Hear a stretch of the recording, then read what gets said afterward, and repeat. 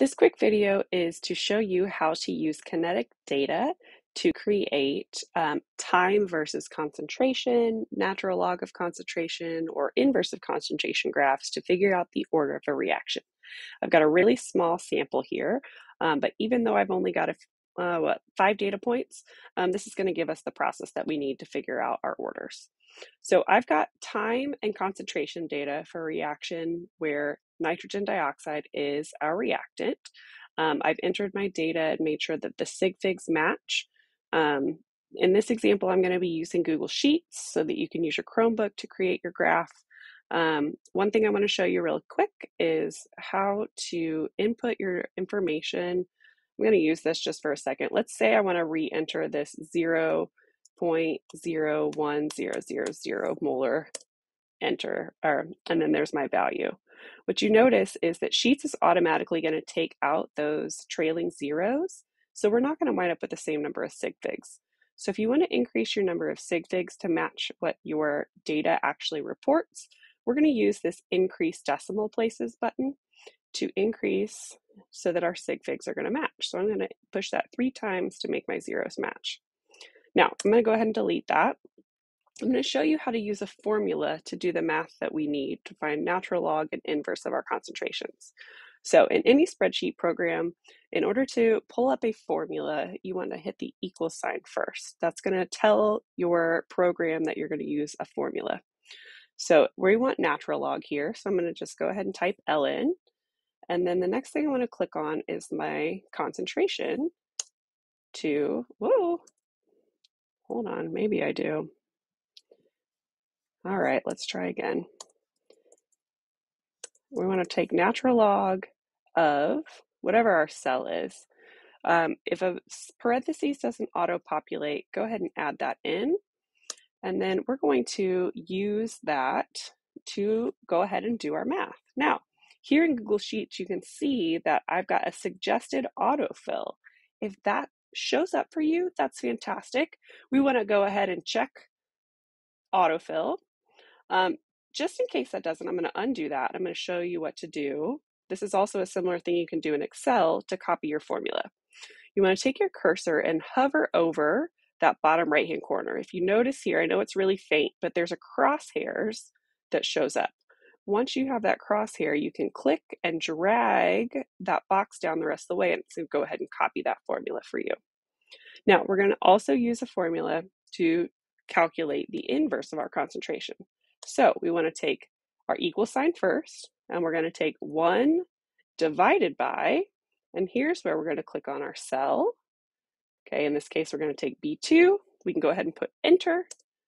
And then again, we're going to get that suggested autofill. We want to go ahead and do that. So I'm going to click check.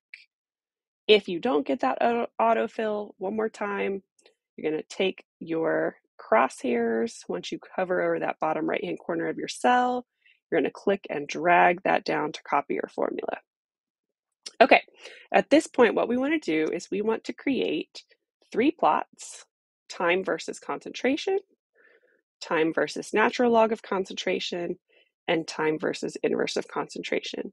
We want to figure out which one of these 3 plots are going to give us a linear plot. So what I want to start out with is highlighting our data.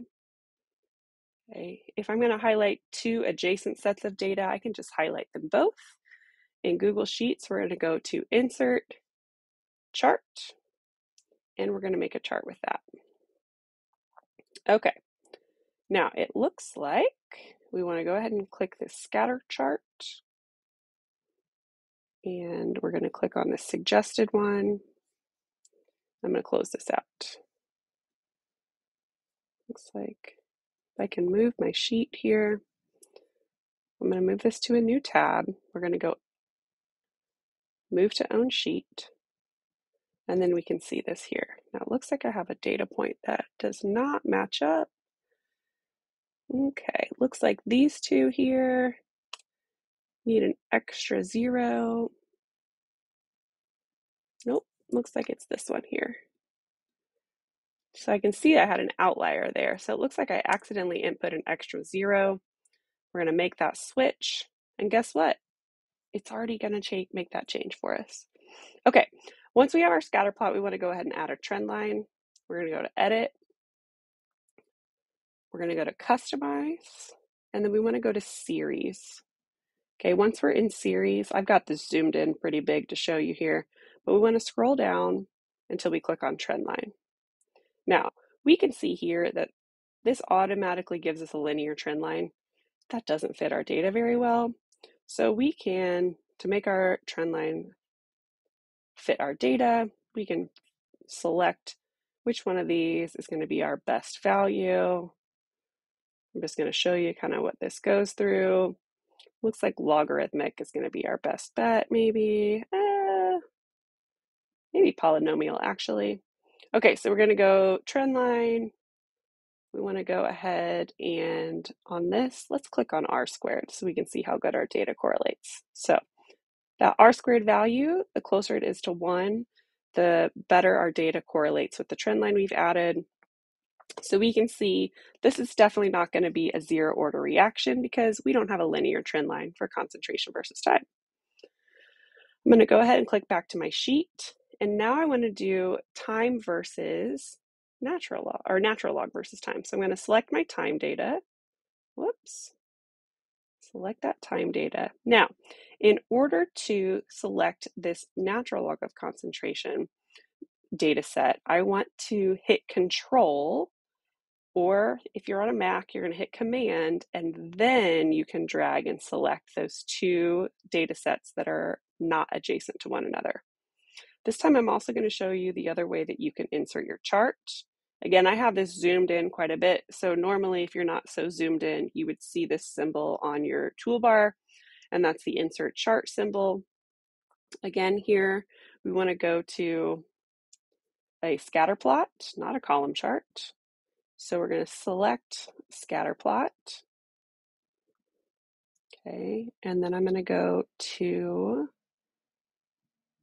add this to its own sheet really quick. Make this nice and big for us to see. Okay, so we take a look at our data. I'm going to add in my trend line, edit chart, customize. Now we go to series, and we scroll, scroll, scroll until we see trend line. And oh, that's looking pretty good. So I'm going to go ahead and add that R squared value for that linear trend line. We got 0.98. That looks pretty good. Looks like this might be a first order reaction. So I'm going to go ahead and close this out. Actually, before I do that, let's see about showing our custom label.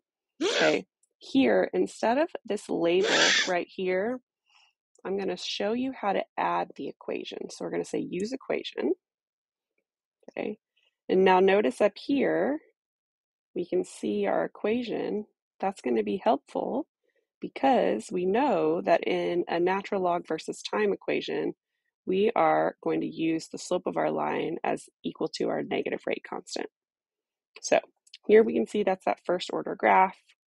Just to show you one more time how to work through this process, let's do inverse of concentration versus time to make sure this is not a second order. So I'm going to select that time data. I'm going to hit Control, or if you're on a Mac, Command to select my second data set. Whoops. Close that out. Let's try again. Select my time data. Select my inverse of time data. Insert chart. We want a scatter plot. I don't know why it really wants me to use a column chart. Not very helpful for us. Scatter.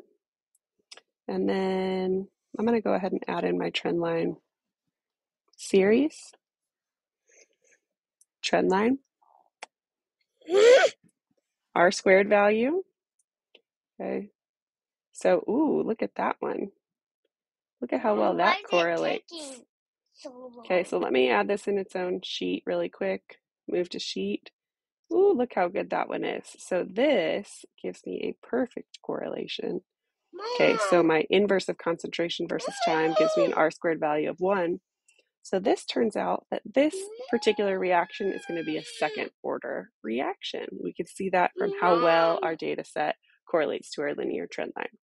So again, this is going to be the way that we use our kinetic data to create a concentration versus time, or an inverse of concentration versus time, Whoops, that's a natural log. That one's the inverse of concentration versus time graph to figure out which order our reaction is going to be.